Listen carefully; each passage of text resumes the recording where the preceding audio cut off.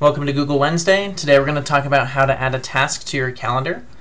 If you go ahead and look over on the left-hand side under My Calendars, you'll see that it says Tasks. When you click it and it lights up, it pops out a bar on the right side, which has a default list. To add a task, you just click and add a task by typing in a task. If you want more tasks, you hit the plus sign.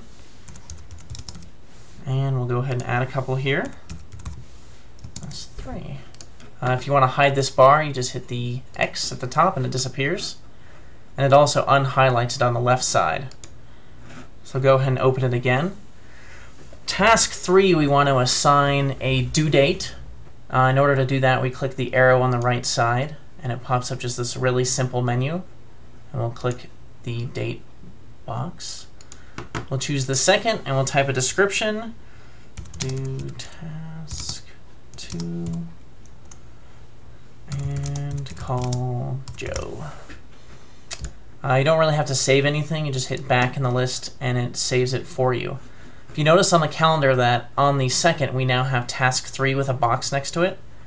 If we check that box, it shows that the task is completed, and it checks it off in the task list as well.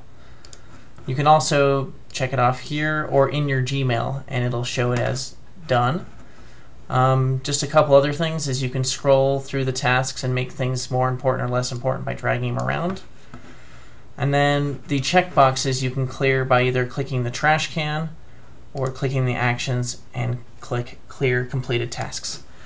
That's all for tasks. They're made to be really simple and easy, just like a Post-it note, but on the screen. If you have any questions or are there any tutorials that you'd like to see, please leave a comment in the section below. Thanks.